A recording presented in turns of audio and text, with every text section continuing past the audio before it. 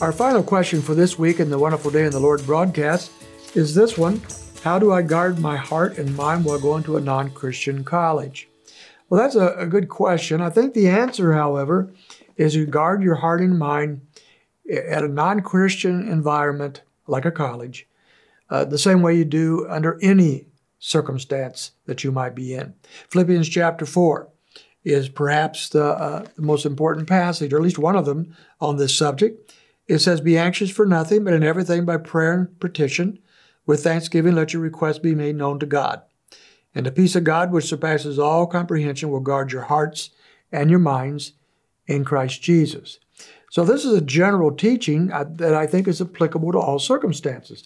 That's a cool thing about the Scripture. It doesn't just give us some detail that might have been definitive just for the first century or among a certain culture or group of people. But these principles are universal. They transcend cultures and times, and so helpful to us today, just as they were helpful then. If you want to guard your hearts and your minds, what should you do? Well, we start with turning over these anxieties, fear perhaps, of the secular culture around us that could cause trouble for us. We turn from those anxieties, we turn to the Lord in prayer. We petition the Lord to guard us, to protect us, to bring the right kind of people into our world, into our life, to help us to discern biblically what's going on around us.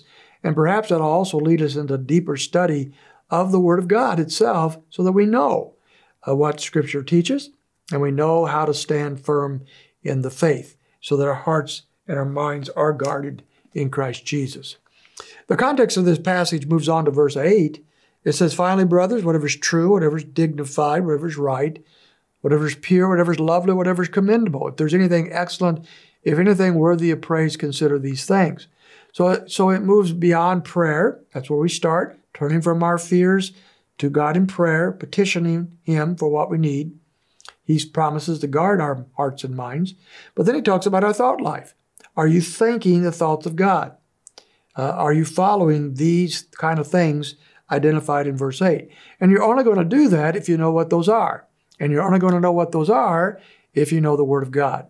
So going to a secular school or being in any secular environment should be or could very well be a great catalyst to force us into a deeper understanding and study of the Word of God so that we live out the way He wants us to live.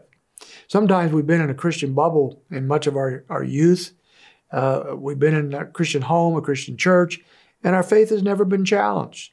And therefore, we may have been pretty lax on digging into the Word of God. The secular environment may very well help us dig in and move forward to understand more seriously what the Word of God teaches. Then he goes on to talk about our lifestyle. Don't be hypocrites here. The things that you've learned and received and heard and seen in me, practice these things, and the God of peace will be with you. So put into practice that what you've learned, and that's what you're finding in Scripture, so that these become part of your lifestyle, your habitual lifestyle.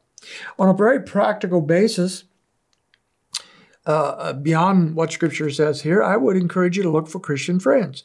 In every environment, whether it's the military or secular Christian camp, or secular Bible college campus, or a work situation, or almost anything, there usually are going to be a few people, a pocket of Christians that you can fellowship with, that you can be encouraged by, that you can minister to.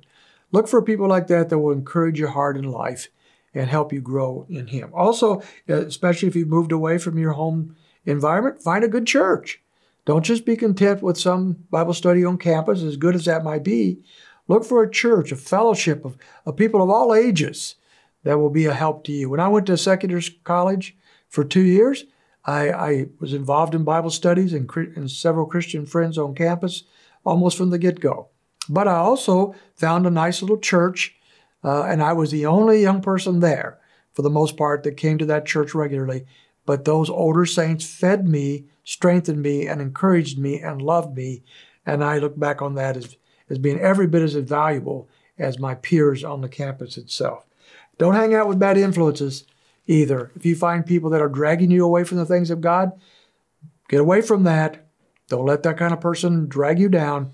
Get around the influences of godly people and those who are teaching the Word of God. Those are some things that could help you, and I hope that gives you a wonderful experience on a college campus or in military or whatever environment the Lord might take you.